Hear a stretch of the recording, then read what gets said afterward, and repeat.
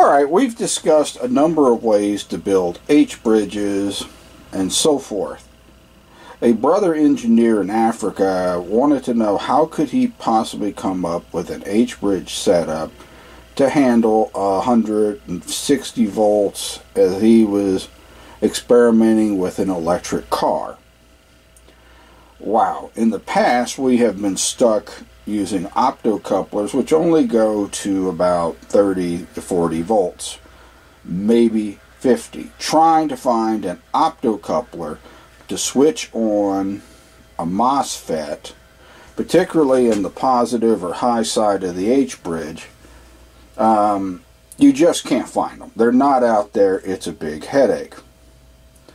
But there is a device that you can use to replace all the MOSFETs, all of the transistors, all of the circuit building, and they're cheap, they're high voltage, and readily available.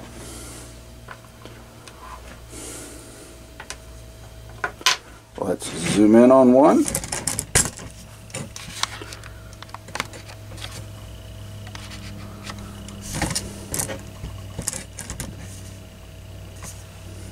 A solid-state DC relay.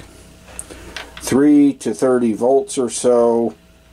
Input will hook directly to an Arduino. Output, this one is rated at 200 volts at 4 amps. These are not triacs.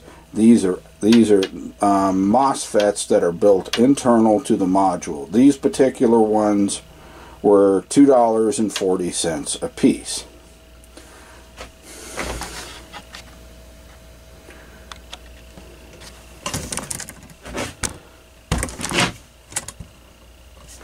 In this case, I used 4 of them wired through this connector board. This is an Arduino motor control.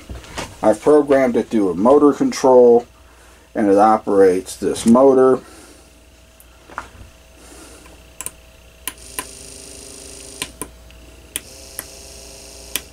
Let's zoom in on the motor so you can see the shaft turning. You probably heard it.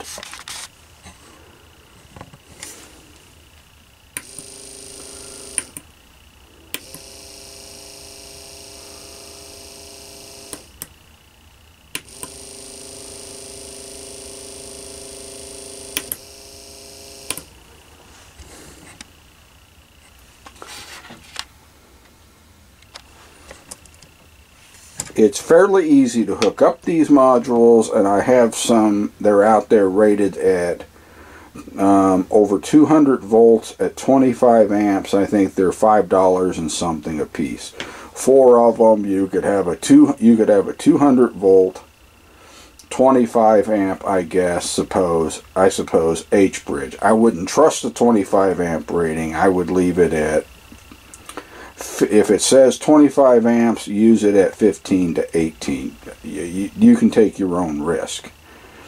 But let's look at the circuit, how the actual circuit is connected for using solid-state DC relays as an H-bridge. Here are some illustrations of solid-state DC relays. Both of these have an input of 3 to 32 volts DC. They connect directly to the microcontroller without driver transistors or optocouplers or anything else. And they are optically isolated input and output.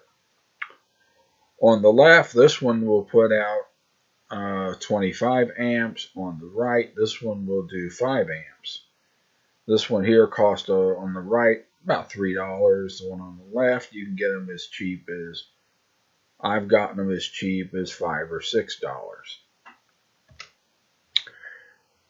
Okay, I mentioned this before, but quickly again, as you're building this H-bridge, use some precautions. Stick a lamp on the VCC side, use some LEDs as a load until you get the programming and hardware configuration correct.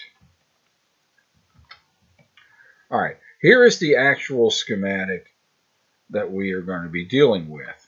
If you notice, these are labeled 2A and 2B. These are connected together And in the case of these two, they went to they happen to be connected to digital pin 9, which I called LED 1 in my little controller board. How does it work? With both of these on, we have current flow from the positive and negative of this. It'll flow through the positive and negative of the one I labeled 2A, from 2B to 2A. Make sure that you observe these outputs which have polarity, plus and minus.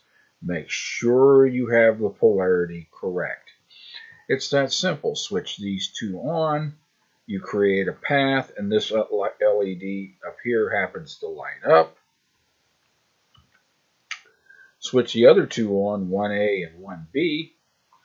You reverse the path. You get a current flow from the plus to minus of the 1A unit. It flows through the other LED and through the plus and minus of the 1B unit. Here is the actual schematic with the motor attached. You might want to put in a bypass capacitor.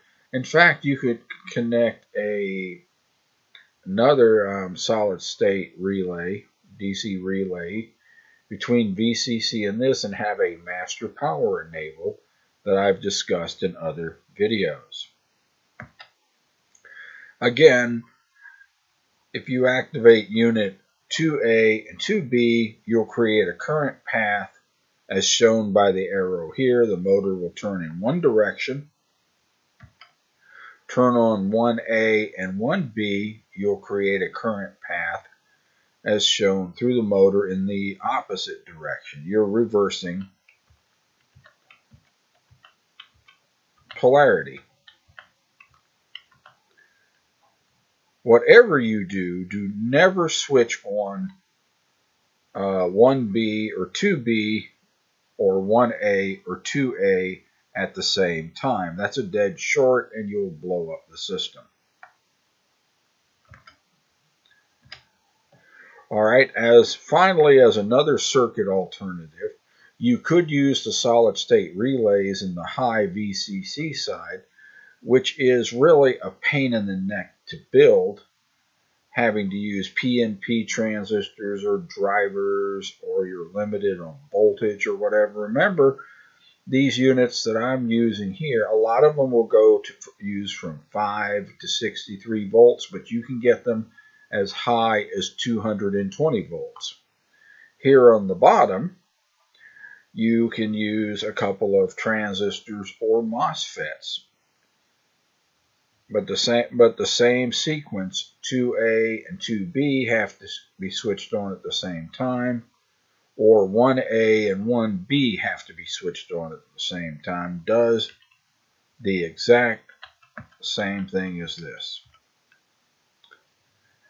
And so I'll have the circuitry and a basic Arduino program on my website.